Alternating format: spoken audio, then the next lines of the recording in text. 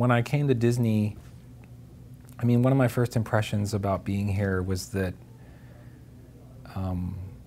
there was drawing everywhere. There's a deep legacy of it being in the final product, right up there on the screen, that goes back, you know, to the very beginning. And, you know, there's something about that hand of the artist that I really admired so much. It was so expressive, and it can tell such great emotion and with such simplicity. And when I saw all the pre-production drawings for any show, but particularly for Paperman, there were such phenomenal drawings being done of all the characters, and it seemed like, why do we have to leave these drawings behind? Isn't there a way that we can get these drawings to move on top of the CG?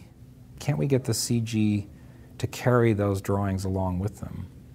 I mean, I feel that we're definitely in a golden age right now of CG, where there's this explosion of content. It's beautiful color and appeal, and characters are so expressive and alive, but as good as that is, there's part of me that believes that that kind of stylized photorealism, it can't be the only way that computer animation can look. There's got to be other ways that animation can look, and I feel like bringing the drawing back to it has a great deal of potential.